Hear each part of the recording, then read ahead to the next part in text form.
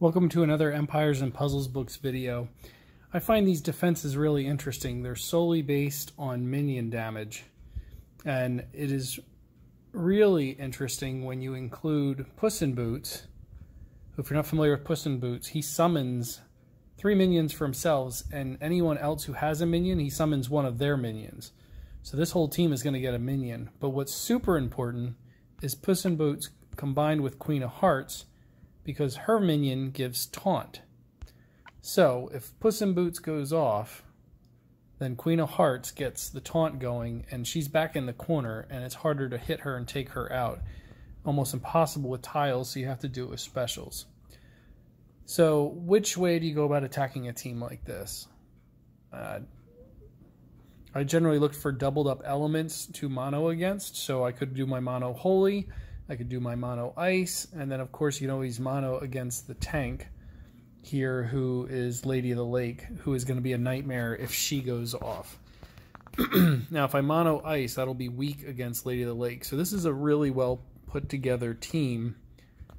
Really the downfall of this team is Queen of Hearts is the only one who does any positive damage directly. Everybody else, you know, this will be death by minions. As my wife would say, death by a million bee stings. So which route are we going to go here?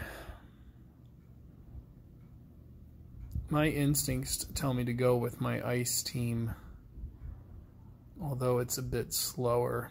My fire team here is quicker.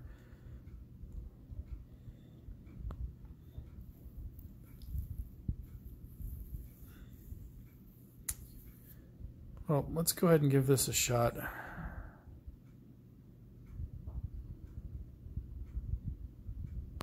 I just don't want to risk Lady of the Lake going off, but I feel like, you know what, I'm doing ice. I like having 2 targets.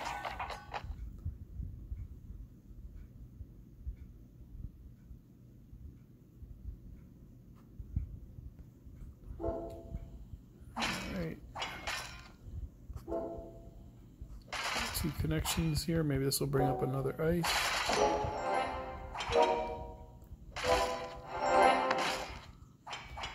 Alright, so I would like to do a Mr. Spock here and flee and let you all see me attack this team again, but I'm not inclined to do that since I'm Global 7 and I don't want to give up that spot just for a test run, so sorry that's not happening. But I have fought a team, it wasn't Guy, it was somebody else who had the same logic of using the minion teams that way, and they can be brutal. If they get going, it's hard to get them undone. I was fortunate with the board here.